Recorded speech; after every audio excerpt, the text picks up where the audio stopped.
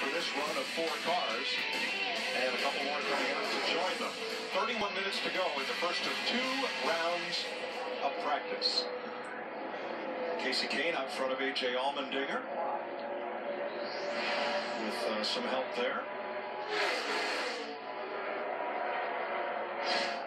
Danica Patrick there, third in line.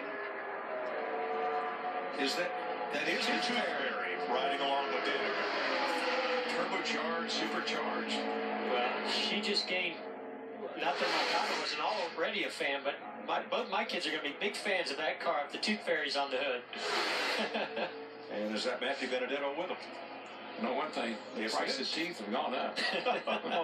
Oh. Jamie. And Chris Buescher already went out and turned 15 laps. So what'd you learn about your race car and the draft so far? We wanted to get an idea where it would be balance-wise.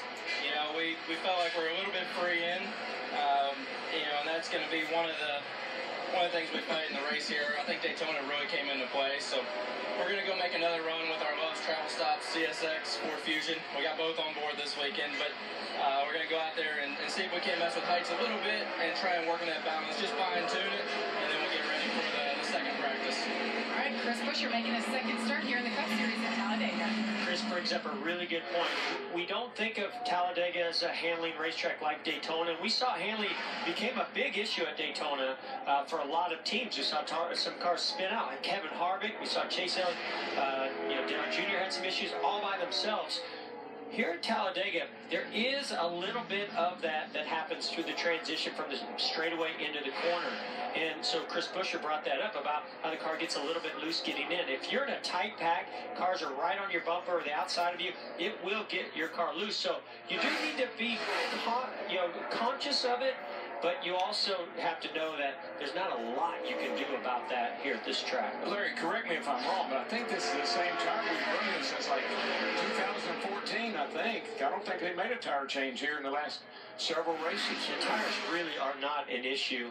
We've seen 2 tire changes here and really very little tire wear, and even new tires not making a big difference. If you're in the middle of a pack and your car's a little loose getting in, yeah, it will make a slight improvement to the handling. Yeah, Gerald, same combination since October 2014, and this is actually the same left side tire that we raced at Daytona in February. And Jeff, Larry and I've talked about this a lot of times at Daytona, Talladega particularly.